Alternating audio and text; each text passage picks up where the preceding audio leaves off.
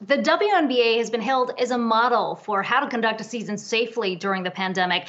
Like the NBA, the WNBA didn't see a single COVID outbreak during those 97 days players spent inside the playoff bubble. So what will the upcoming season bring? Let's bring in WNBA Commissioner Cathy Engelbert. Cathy, it's great to talk to you.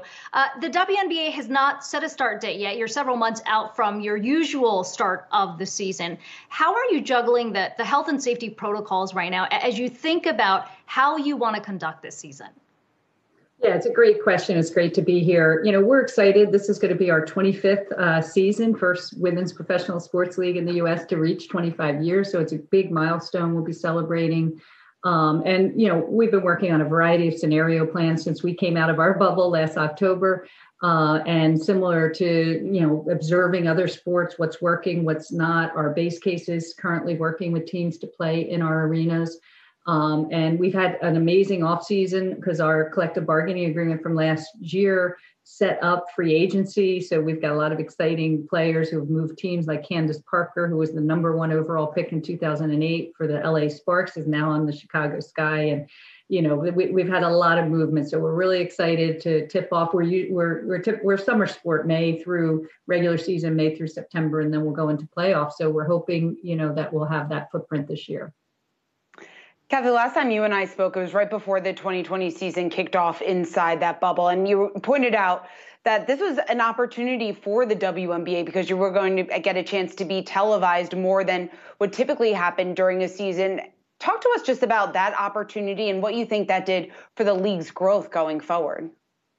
Well, and think what I probably didn't know back then is how existential it would have been to be out of the sports landscape for 20 months, which is what it would have been if we didn't try to put on a season last year. So once we followed the science, got the health and safety protocols in place, we were really fortunate to have ESPN as such a great partner and cover us. Our average viewership was up over 60%.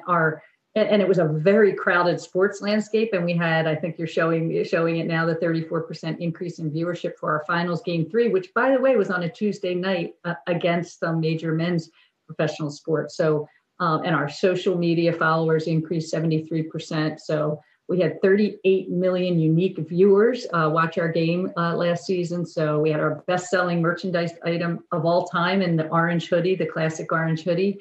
So a lot of momentum for the upcoming season. And, I never thought last year going into this pandemic we'd be where we are today, but really excited to be tipping off that 25th season coming up. Cathy, I wonder if we can talk a bit more about the business side of things. You just mentioned the viewership, how significantly it increased last year.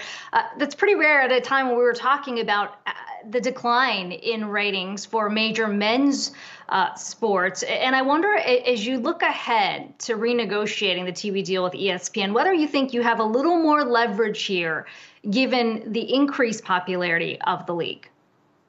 Well, there's a moment and momentum around women and women in sports and women in society and women of color, of which obviously our league is one of the most diverse leagues in sports too. So, I was hired to come into the league to drive the economic model after a long career in business. So, we've developed a 5-year business transformation plan, and it'll be driven by the things that drive media and sponsors and partners to, step up and want to put money into women's sports. So, consumption and engagement, fan engagement. We innovated around a second screen experience coming off of last season where we had no fans in our seats. But what did we do? We took the opportunity of a crisis to innovate, and you have to do that in the middle of a crisis. And so, the breadth of coverage is great, driving more viewers, but this is about the players. This is about building household names, storytelling around, these are the best athletes in the world, and just storytelling around that and fixing kind of the valuation model. I'm so reflected on how women are valued in society in general. And then you come to women's sports and how discounted that valuation model is. And having had a long business career on valuation and algorithms, which you guys can appreciate, we've got to drive a different way of looking at valuing women and women's sports.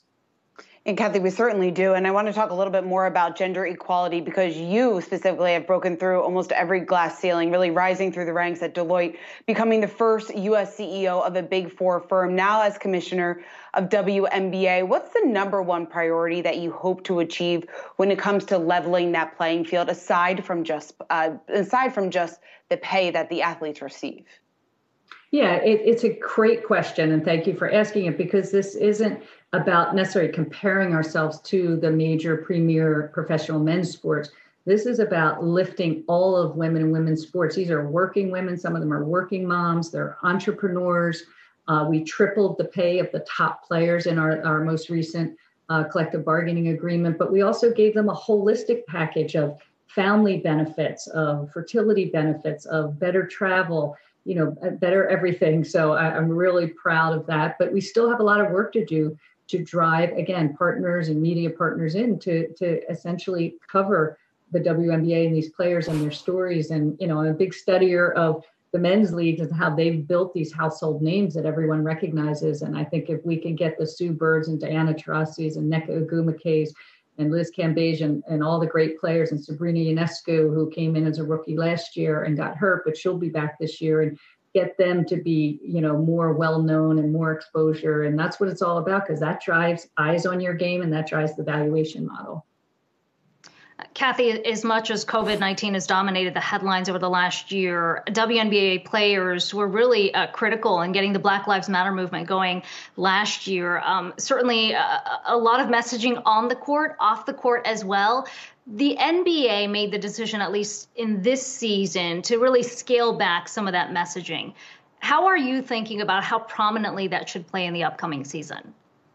Yeah, for the viewers that don't know, the WNBA players made it much bigger than basketball last season, amplifying the Black Lives Matter movement and the Say Her Name campaign. They wanted to do something around female victims of police brutality. And so we launched the WNBA Justice Movement and the Social Justice Council, which has been incredible advocates for change and real impact. And these women have just been at the forefront of this for so long that it was natural for them to step up, and the power of civic engagement and them all being together, a whole league in one place.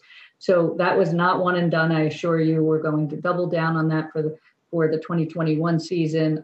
We've got some great storylines out there with some of our players who opted out for their social justice platform coming back now stronger to play. Renee Montgomery just retired and now became an owner of one of our franchises and really opted out last year to focus on social justice issues and to find what she wanted to do next. So, we're definitely going to be doubling down on that, and you'll see more about the social justice efforts of the players this season. Cathy, talking about the future of the league, one of the changes this year will be that players need to opt in for the draft. This is different than what has happened in years past. Why did this change? And I guess, did COVID have anything to do with this new mandate? So if our draft is coming up in a little over a month, and April 15th. So we're really looking forward to it. And the reason why we had to have a more kind of time-driven process this year is the NCAA gave an extra, because of COVID and not knowing when the NCAA would have a successful women's basketball season. There's been some bumps and rocks that like everybody else has had, but they've had, but because they didn't know that, they gave an extra year of eligibility to every senior, even if they had already played 4 years. So in order to determine who's going to enter the WNBA draft, we actually have to have them opt in, because even if you're a senior, you could play another year. So it's not driven by us, it's driven by the process of, but it was the pandemic that caused to give that extra year of eligibility. So we're looking forward to seeing which NCAA players, and we have some international players as well that hopefully will be opting into our draft this year. Cathy Engelbert, Commissioner of the WNBA, thanks so much for taking the time to jump on here and join us today.